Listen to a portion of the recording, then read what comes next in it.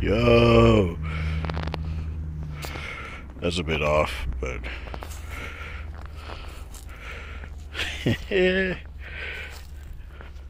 that's actually pretty smooth. What's up, y'all? Sparta here. So for this video, this is on the OnePlus 9 Pro, or not the OnePlus 9 Pro. Keep wanting to say that, the OnePlus 9, and already some shortcomings that I'm seeing now is that you can only record 4K 60 FPS video up to 5 minutes, which does kind of suck, but I can understand why. The Snapdragon 888 is prone to overheating, so I can totally get why they wouldn't want you to do that. HDR video is also limited to 1080p 60 recording, so that's also something that I feel kind of sucks, but I could get over that. That's not that big of a deal for me. But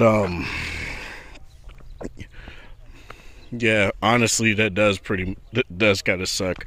But one thing that is really nice is that I can zoom in and zoom all the way out while recording in 4K 60 video.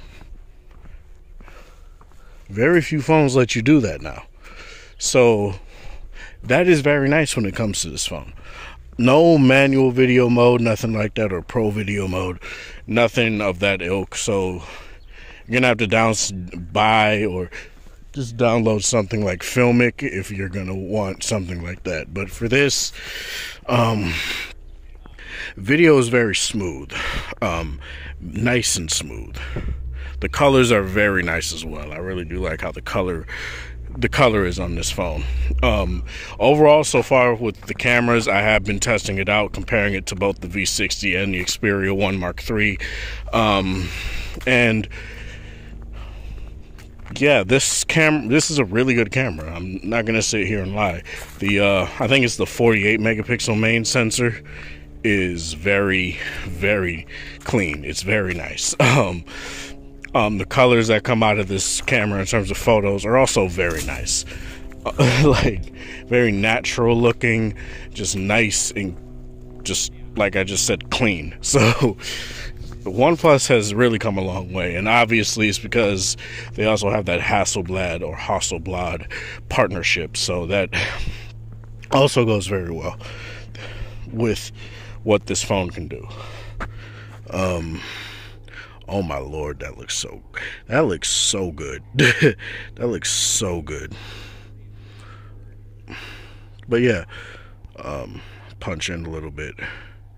That just looks really nice. I really like how the video looks on this phone. I'm not gonna sit here and lie about that. And what you can do is you can take a picture, and it actually tells you that you took a picture by blacking the screen out real quick. Whereas, say, something like the iPhone 13s or the iPhone 12s don't do that. You just hit the button, it's like, yep, okay, and that's it. So yeah, this so far is becoming a purchase I don't regret at all, especially for like $600. Sure, it's just the 128 gigabyte version, but since I'm not going to be gaming on it or anything like that, I can totally, I'm fine with it. I'm totally fine with it. So yeah, that's all I really want to say for this, though. Let me know in the comment section below what you feel about this. This is Sparta. Thank you guys for watching. Thanks for support. Hope you guys have a wonderful Tuesday, or whatever time of day it is in your area. Have a good one.